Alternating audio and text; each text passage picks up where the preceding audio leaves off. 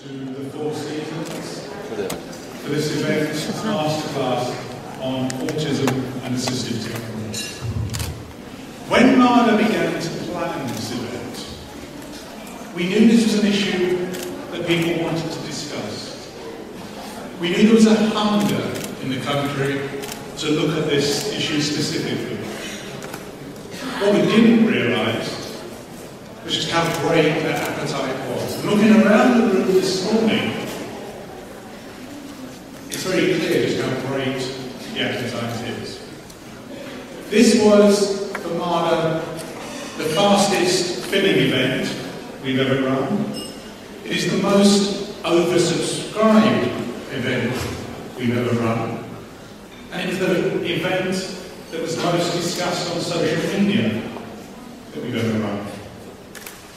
And last night we had the honour, very proud, to welcome 50 parents of children with autism to Mada Centre for a first meeting to discuss where we go from here and what parents need and want for the future. And one of the things that struck us last night was how personal the relationship with people with autism becomes. I spoke last night about how those of us who work and care for people with autism form a community. And no one else, I believe, can really understand the relationship, the joys and the challenges of working with people with autism present. I qualified as a teacher more than 25 years ago, and in my first class I was given with 3 children with autism.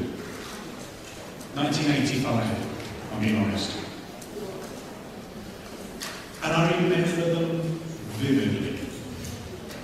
Imad, Jignesh, and Budra. But what I also remember about those 3 is how small the breakthroughs were. The things that were important happened in such small steps. Remember the first day that Iman came into the class? I remember vividly the first time he came into the class and spontaneously signed "Good morning." Never communicated spontaneously through sign before.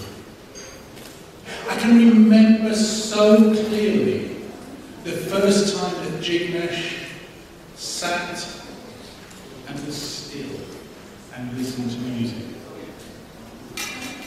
And I remember most of all the first time that Budra, after 3 years of playing row your boat together every single day, after 3 years she gave me eye contact and looked me in the face.